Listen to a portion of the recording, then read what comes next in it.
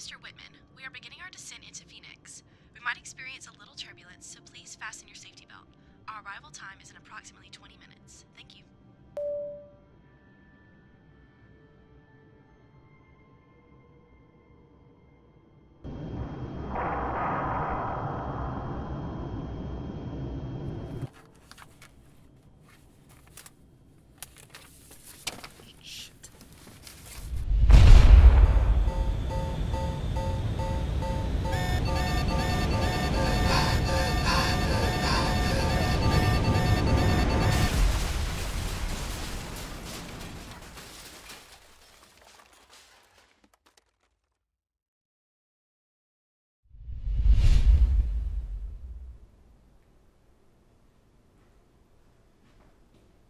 Is my suitcase packed?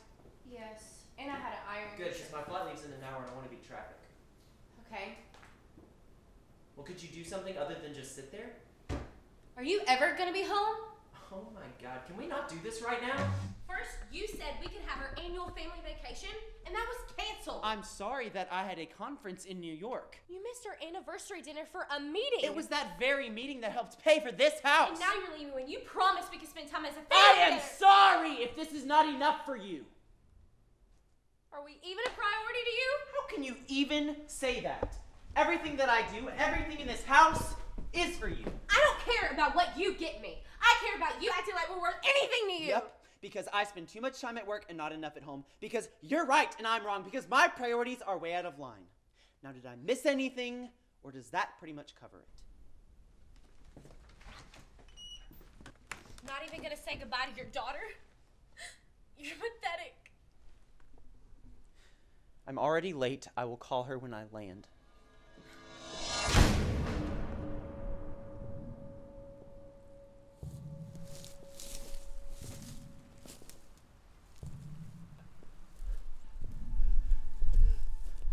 Help!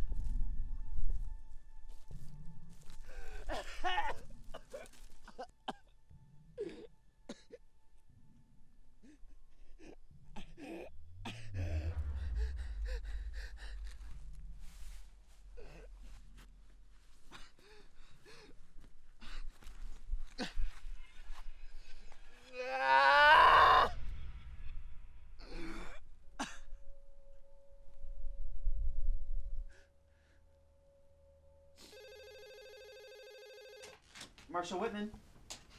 Hello, Mr. Wittman. Got a minute for your old man? Actually, Dad, I'm kind of in a hurry. Oh, well, I was just calling to check in on you. Yeah, I'm fine, Dad. I gotta fly out to Phoenix tonight. That's right, I forgot you were going on another trip. How's Ann and Sophie? She's getting so big. You know, I remember when... Yeah, they're good. Hey, listen, Dad, I gotta go. Okay? I'll just talk to you later, alright? Okay. Well, I love you. Be safe. Yeah, you too, Dad. Your mother would be very proud of you. Thanks, Dad.